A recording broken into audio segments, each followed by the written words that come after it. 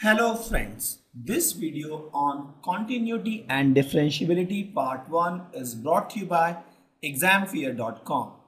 No more fear from exam. So before we go ahead, since this is the first introduction to calculus, let me give you a fair idea on what the calculus is. In the world of calculus, we have two important terms. The first term is called differentiation and the second term is called integration. Please note, calculus is all about differentiation and integration. So what is differentiation and what is integration?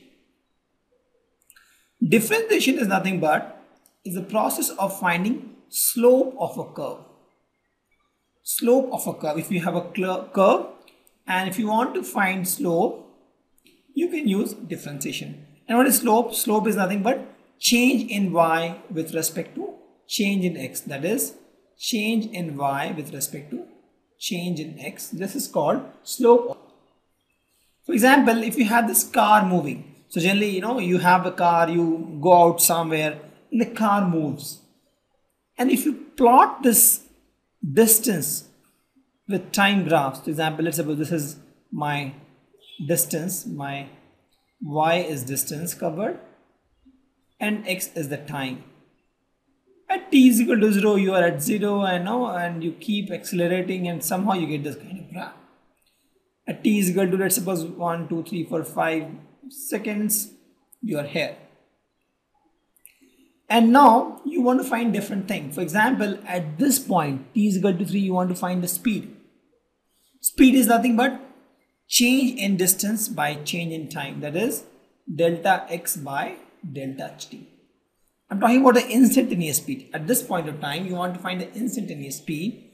Then what you will do, if you have this distance time graph, then you just have to find slope of this point.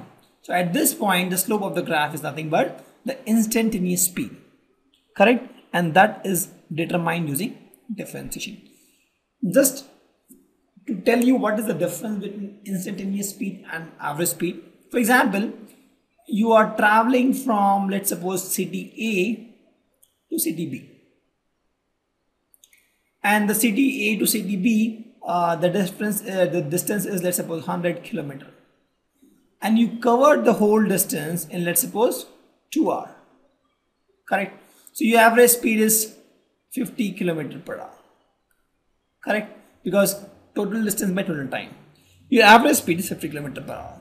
But your speed was not constant. Somewhere you found the traffic was more, your vehicle was moving at a lesser speed, and then you got some highway and you were speeding up, and then again you got some traffic area and the vehicle was moving at a slower speed. So your speed is not constant. And somewhere in the, let's suppose in the highway, this is a highway area, a police guy catch you and he tells you are overspeeding.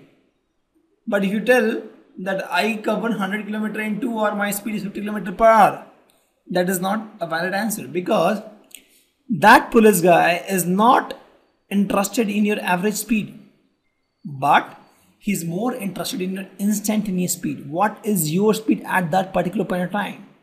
So in your highway, your speed was 100 km per hour, let's suppose.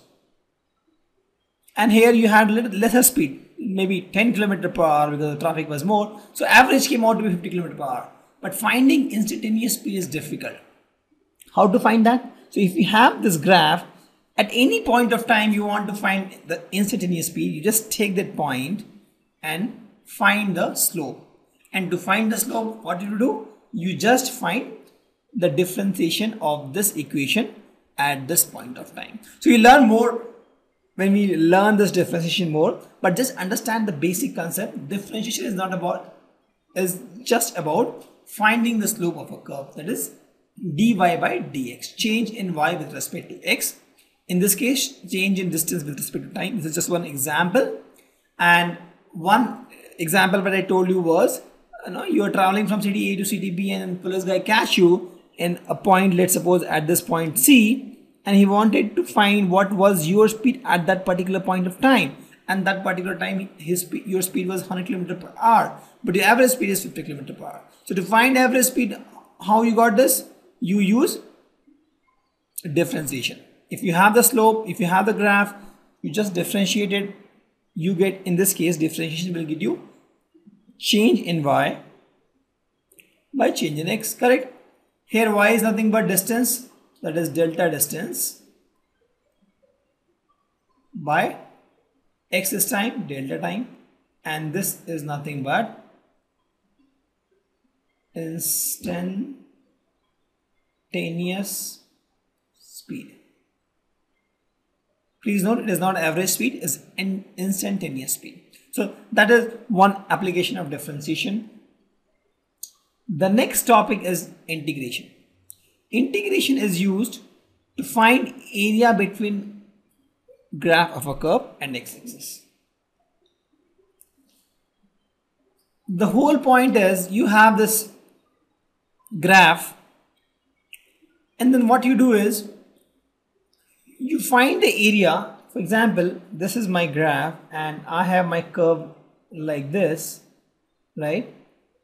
And I now want to find the area, this area, the area between the curve and the x-axis. What can I do? I can use the process of integration. And what integration does is it just cut this area into small sections, small area. So it will cut all this area into small areas, correct? Small areas, and then it will add all these areas. So if you see, integration and differentiation are totally different. In differentiation, we find slope, dy by dx. In integration, what we do? We find area and we add up. We cut the area into smaller and then add up. So integration is more about adding. For example, for the same graph, when you want to find differentiation, you divide y by x, correct? But integration is nothing but you multiply y into x, because that's what you get area. You say y and you say x, you multiply, you get area. So differentiation and integration, you can say that both deals with a curve. Both deals with a curve which has x and y. In case of differentiation, we say delta y by delta x. In case of integration, we say delta x into delta y, and we add all the small areas we get and get a combined area. So that is all about differentiation and integration.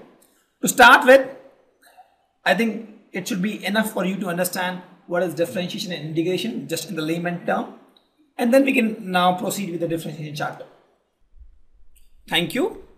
Visit examfear.com to watch free educational videos, try free online tests, get the best quality study materials, study from the best tutors and mentors, and much more. Thanks once again.